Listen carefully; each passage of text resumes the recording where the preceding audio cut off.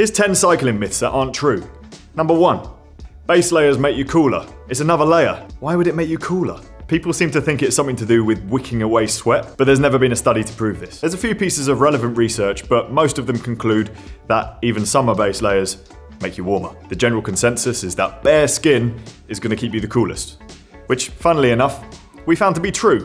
When we cycled across Death Valley in the middle of summer, it was like 50 degrees, and jerseyless was definitely the coolest option. Turns out you get sunburnt though, so it might not be the best option. One of the studies found that summer base layers are only incrementally warmer than no base layer at all. So, if you want all the benefits of a base layer, like modesty, a very thin layer of protection if you unfortunately have a crash, then you could consider a very thin summer one. I personally never use a base layer because it's a really annoying layer that you can't take off while you're riding. So I prefer to wear things like a gilet on top, which you can unzip and stuff in your pocket. That's a vest for American viewers. Or a rain jacket, if you want sleeves. Bike helmets make you safer. I know this is a controversial topic, however, there is research that suggests wearing a bike helmet actually makes you less safe when you're out riding your bike. There was a study done in Australia by the University of Queensland and Flinders University, it's an odd word that, found that people wearing safety equipment like high-vis vests and helmets were more likely to be perceived as not human or dehumanized than if they were wearing nothing at all. They found that cyclists wearing helmets were perceived to be less human than those that were wearing no helmet, and also found that cyclists wearing helmets to be less human than those wearing a cap. So a helmet makes you non-human. The findings are worrying because by dehumanizing cyclists, there's a tendency to associate hostility and aggressive behavior towards them, which is not what we want. I'm not saying don't wear a helmet, but it's very interesting the impact of what safety wear does to how people see us as cyclists on the road. What's the solution? I don't know. What I do know is I don't want to get hit by a car or have an accident or have a car aggressively attacking me with their vehicle, because that's not good. Think about it. Wear normal clothes maybe, I don't know. Skinny tyres are better. There's less surface area touching the ground. They're super skinny, so they cut through the air better. So they must be faster, right? Wrong. Firstly, roads are very rarely completely smooth. So that's why there's been a move towards wider tyres from manufacturers and riders in the last few years. There's research ongoing about vibration loss and how tyres skip over bumps. High pressure skinny tyres may actually slow you down in some scenarios, and wider tyres at lower pressure could make the rider more comfortable, therefore saving you energy, and more importantly in my opinion, make the rider significantly less grumpy and uncomfortable at the end of a 4-hour ride. You have to think of the bigger picture here. We're not always riding on Hollywood tarmac. Add on to that, wheel manufacturers have been making wheels wider and wider over the last few years too. So if you're riding a modern wheel like a Zip, an Envy, Parcours, they're designed to work with wider tyres, so they sit nice and flush, and therefore they are more aerodynamic. What are these? 28s. Aerodynamics don't matter uphill. The faster you ride, the more aerodynamic drag becomes a problem. So if you're riding slowly uphill, it doesn't matter as much. That's true. But how slow have you got to be going? At over 10 miles an hour, aerodynamic drag becomes the dominant force you're working against. But at speeds below that, it never becomes zero. Now there's a million factors here. How fit you are, how heavy you are, wind speed, what's the average gradient of your climb, are you riding with other people? Too much to go into on a tips video like this, but I would urge you to check out some great articles on Bike Rumor, the Silca website, and on AeroCoach that go into this stuff in massive detail. But the crux of my point is this. If you're gonna ride 7, 8, 9 mile an hour uphill, paying attention to aerodynamics will almost certainly make you faster. And I don't mean dropping a load of cash on expensive equipment and fancy base layers with bubbles on. I mean opting to draft the wheel of the rider in front of you, or opting to sit on the drops instead of the tops and push your head down a little bit. Opting to use free techniques like that will make you quicker.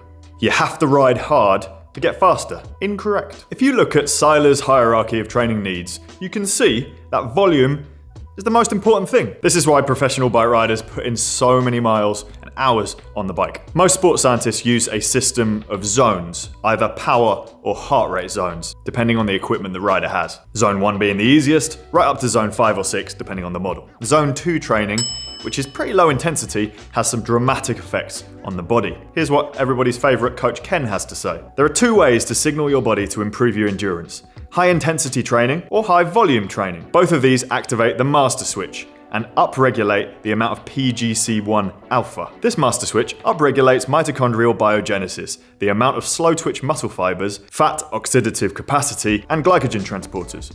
All of these are more than likely to make you much faster at endurance cycling. So to conclude, ride hard if you want to. There's some great benefits, but steady riding can make a massive difference to how fit and how fast you can ride, and you can get fast by riding hard way less often than you think. You can't get fit on an e-bike. What? There seems to be some strange anti-e-bike people out there in the world. I don't get it. Why would you be against e-bikes? They're great. They get more people riding bikes, and that's what we all want. Well, at least me and Francis do. Firstly, despite it being an e-bike, you do have to still pedal. Some people think that you don't. Well, if you didn't pedal, then it's technically not a bike. It would be a moped or an electric motorbike, which I think in some places is illegal, but not in the United Kingdom. Secondly, e-bikes cut out at 24 kilometers per hour. So if you're going down a hill, you're doing all of the work. If you're going up a hill, you're getting some assistance, and on some of the flat, you're probably also doing all of the work. So you're not always getting benefit from the motor. A point that Francis made earlier, and it's relevant here as well, is volume is more important than intensity. What the e-bike might do is get people out riding more often, where perhaps they go, oh, I'm feeling a bit tired today, or those hills that I live around are a bit too hilly for me to venture against, whereas I have my e-bike, so you go, well, I know I'm going to be able to get up them, so I'm still going to get out and have a good time on my bike. So you're going to get more volume, particularly if you're commuting or just using your bike to go to the shops, take the kids to school, that kind of thing. If you've got an e-bike, you're more likely to go, well, this isn't a burden, I'm going to grab that bike and get it done, you get some exercise, the world is slightly cleaner for it. You just need to look at how popular things like Lime bikes are. There's loads of them in London these days, and I'm sure many other cities around the world. They just make cycling more accessible. More rides means more volume, which means more simple. More rides means more volume, which means more fitness. Simple. It's that simple. Thanks for coming to my TED Talk. See you at the next one. If there's a bike lane, you have to ride in it. This one's for the UK viewers. If you live here, you don't have to ride in a bike lane if there's one painted on the side of the road. Sometimes they're great, but more often than not, they are indirect, covered in crap, full of potholes, they've got loads of driveways halfway through them, or even delivery drivers parking their vans in the way. Thankfully, by law, you don't have to use them. You're fully entitled to use the road, as long as it's not a motorway. If you feel safer using a bike lane, however, go for it. There are some fantastic ones being built, particularly the segregated cycle lanes, which are fully separate from the road. Hopefully we'll start seeing more of these in years to come. Crashed carbon is a write-off. I don't know why everyone thinks crit bikes should be made of aluminium, because if you crash one of those and crack it, it's whereas a carbon frame, or wheel, or handlebar can generally be repaired, just like they repair sailboats.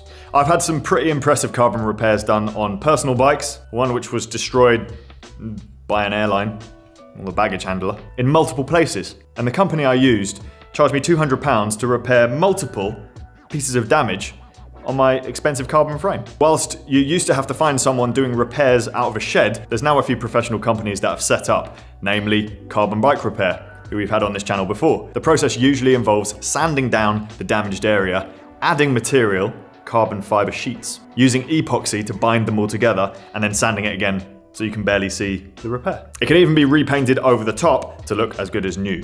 A repaired area will usually be slightly heavier than it originally was, but we're talking a few grams, and allegedly stronger than it was in the first place. I love this idea because recycling is good, and often bike racing can lead to crashes. So get some more life out of your carbon parts, and it's a win-win-win. 90 revolutions per minute cadence is best. I don't know where this one came from, but if you join a cycling club, that's what everyone says. Studies looking into cadence on the bike, their conclusions conflict drastically. So what we can safely speculate is that cadence is personal. It's not always best to look at pro riders, but in this case, because it's easy, we will. Look at Chris Froome's cadence. It's massively fast, and he won multiple Grand Tours and was one of the best cyclists in the world for a decent portion of time. And now look at Bert Grapsch, world time trial champion, and he had special chain rings fitted to his bike so he can pedal even slower. Absolute captain cadence. My suggestion would be to try different styles and see what works for you, but at the end of the day, you're probably going to end up slipping into your preferred cadence anyway.